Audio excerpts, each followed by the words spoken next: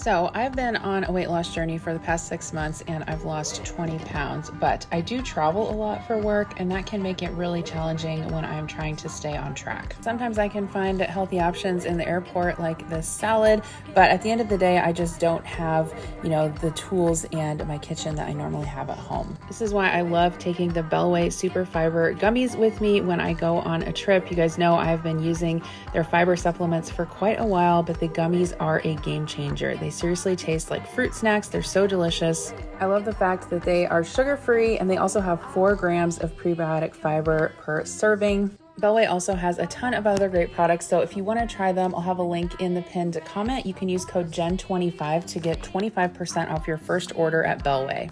Other things I do to try and stay on track while traveling is to take my water cup so I can refill that and get tons of water.